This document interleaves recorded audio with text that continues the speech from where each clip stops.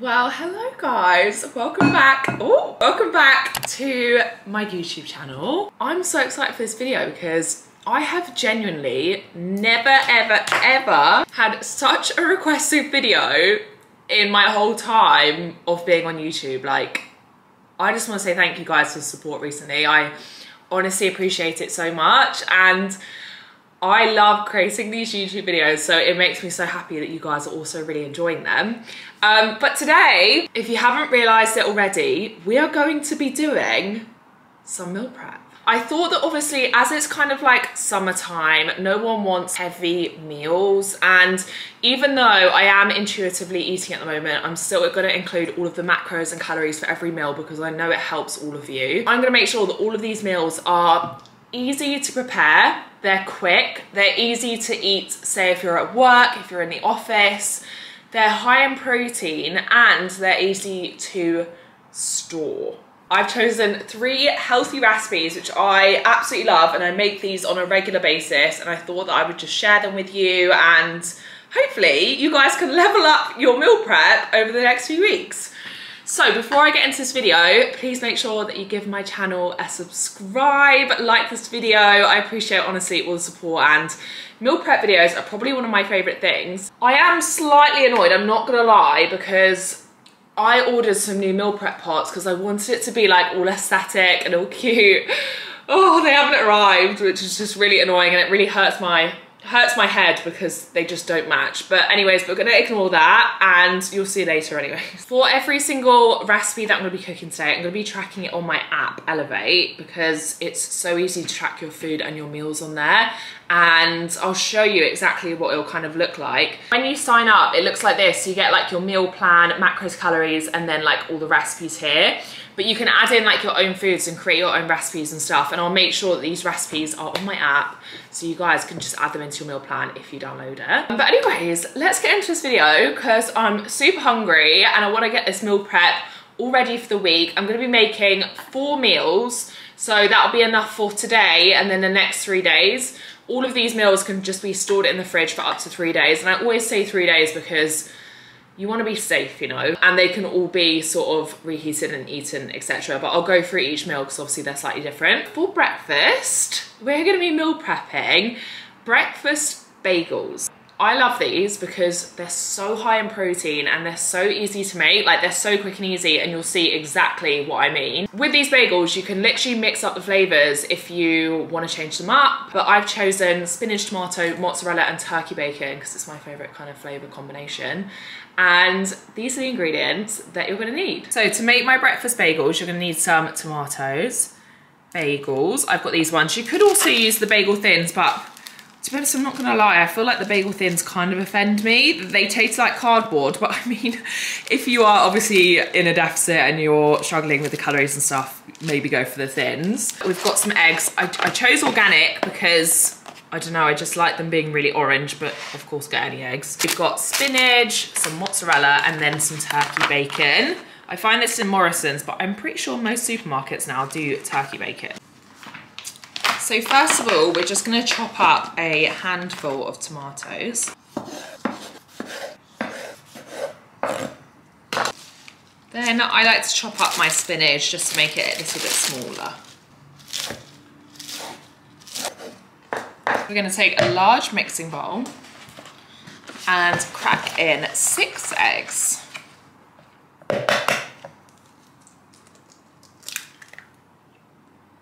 They're not even that orange, for God's sake.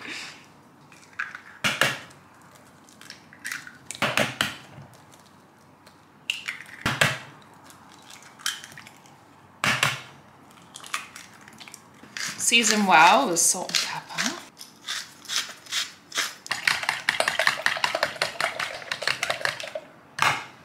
Then we're going to add in our chopped spinach,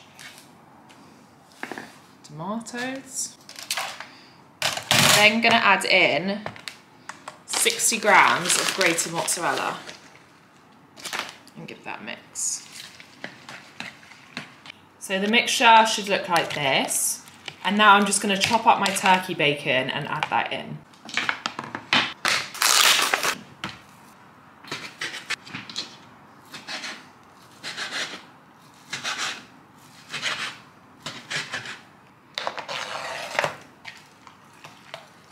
take a large baking dish and we're just gonna cut around it just to make sure that it doesn't stick.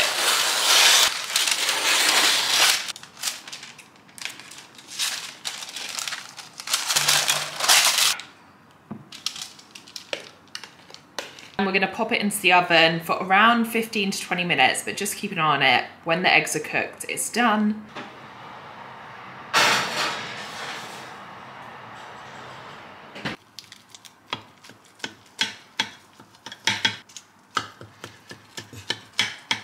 I normally store my bagels in foil, but I don't have any foil.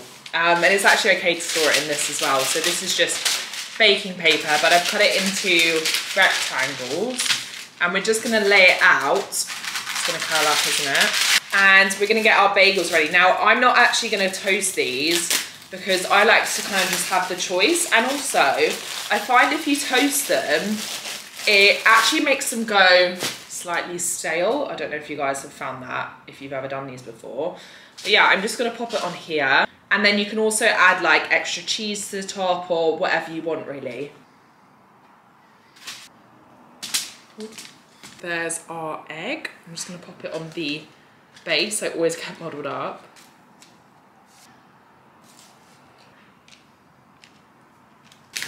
And then I'm just gonna top mine with some extra mozzarella, but like I said, you can use any cheese that you like.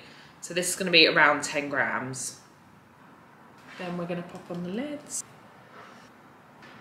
And there we go, guys. There are my breakfast bagels. How easy were they? I'm just gonna wrap them up and then place them into some airtight containers. Per breakfast muffin, there are 408 calories and 30 grams of protein.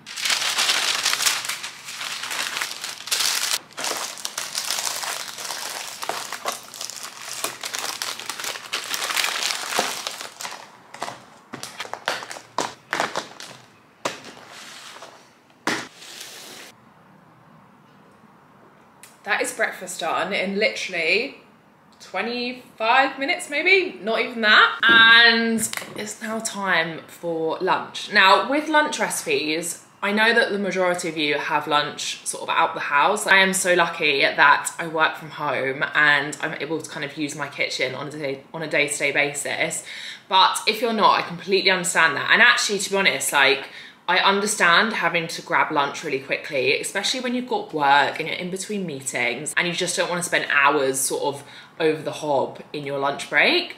So I thought that we could prepare something that you can literally grab out the fridge and you don't need to reheat it or anything like that. And I think that that's like the best thing to have for lunch, especially in the summer when you want to be outside and just obviously enjoy the nice weather. So for our lunch in this week's meal prep video, we're going to be making a Greek Orzo salad. I literally love Orzo. It's so easy to make and it tastes so good.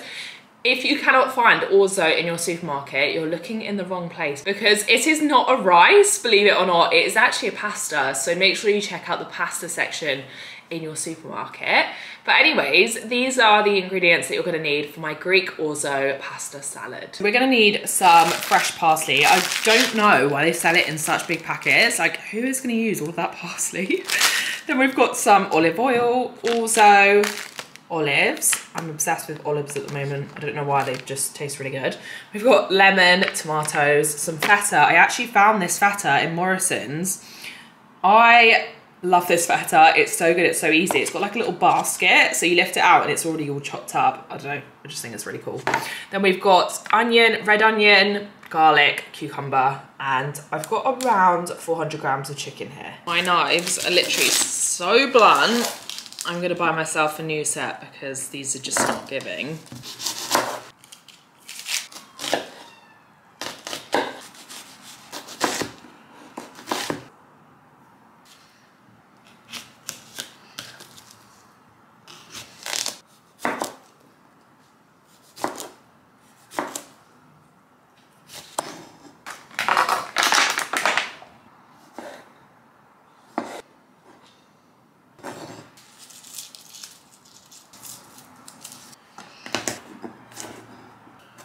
I also forgot we're gonna have to cut up our olives. You can use a mixture of green or the dark ones. It's literally completely up to you. And there we are, there are my chopped up veggies. We've got red onion, cucumber, tomato, olives and garlic. I'm using 240 grams of dried orzo, which is about 60 grams per person.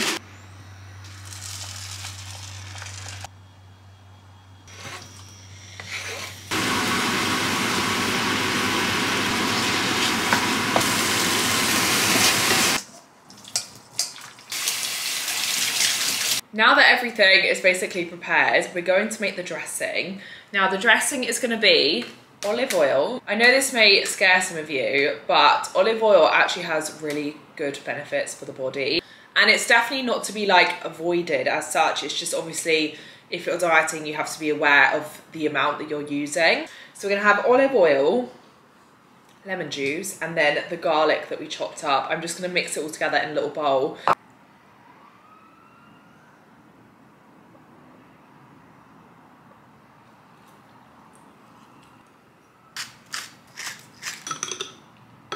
I'm just going to take a large bowl and that's going to be what I'm going to mix everything in. So we've got the red onion, cucumbers, tomatoes. I'm also going to add in some chopped parsley. Then we've got the drained orzo. Finally, the cooked chicken. Add your dressing. Then lastly, we've got our feta. Look at this cute little basket that it comes in. I just love it. But anyways, I've just popped the whole thing on the scale. I'm just gonna measure out 40 grams of feta. And then what I like to do is just slightly crumble up the feta. And then we give it a mix. And there we go, guys. There is my Greek orzo salad. Now we just need to portion it up into 4 containers. When you're portioning up your meal preps, you can do it a few ways, and I spoke about this last time.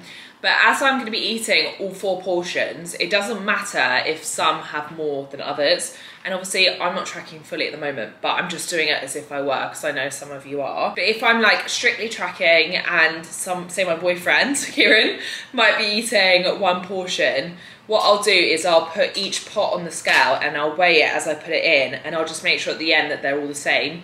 Or alternatively, weigh this whole thing, divide it by 4, and then just add it to each bowl.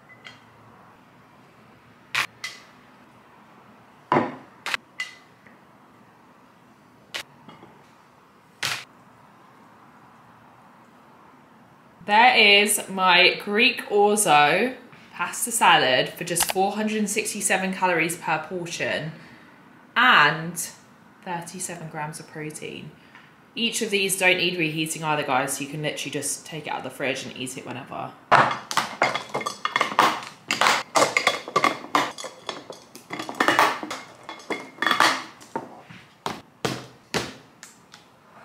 Lunch is now done and we are on to dinner. Now for dinner, I always like something a little bit more, I'd say like heartier, I guess is the word. But I also like it to be a little bit more filling because I'm always so much more hungrier at the end of the day. I don't know about you. But yeah, for dinner this week, we are gonna be meal prepping a pasta recipe, but it's gonna be a broccoli, pea and bacon pasta. It's gonna be creamy and delicious. And again, you could actually eat this cold if you wanted to, but personally what I would do is I'd just pop it in the microwave for like 2 minutes when you want it. But this will actually keep in the fridge for up to 3 days again, and it's just so easy to store and super easy to cook. So these are the ingredients that you're gonna need. We're gonna need some peas. I'm just using frozen ones. We've got some cheddar cheese. You can use whatever one you want, like low fat, whatever you prefer. We've got some creme fraiche, lemon, light cream cheese, that's low fat cream cheese. We've got bacon medallions. Now I'm using bacon medallions because this will save you so many calories and they're actually higher in protein as well. So I'd look out for these if you're a fan of bacon. Then we've got broccoli, some dried pasta, parmesan, and lastly, some olive oil just to pop in the pan. So I'm just gonna weigh out 240 grams of dried pasta. You can use whatever shape you like. I'm using usually.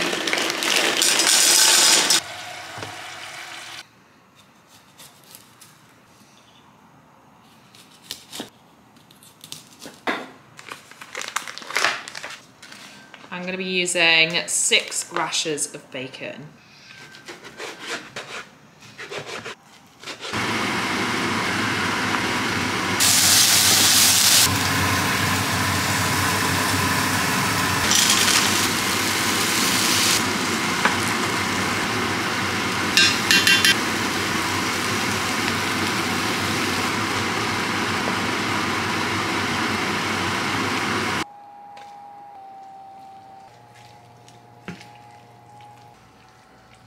Once your pasta and everything is mixed together, you're just going to leave it over a low heat because we want this sauce to slightly thicken and just for it to go a little bit creamier. And there we go, it's all gone super creamy and cheesy. Oh, that looks literally so good. Pasta is done, guys. This looks so good. I'm just going to portion this up exactly the same as I did last time. I just find that's the easiest way because obviously, like I said, I literally eat it all.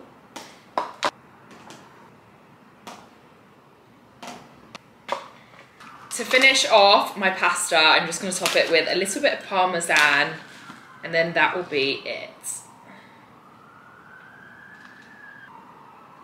There is my bacon, broccoli and pea pasta with 2 cheeses. This will keep in the fridge for up to 3 days. Each portion has 494 calories and 40 grams of protein. There is my meal prep for the next 4 days. That honestly took me about an hour and a half and I've got absolutely insane meals. We've got our breakfast muffins with turkey bacon, spinach, tomato. Then we've got our Greek Orzo pasta salad.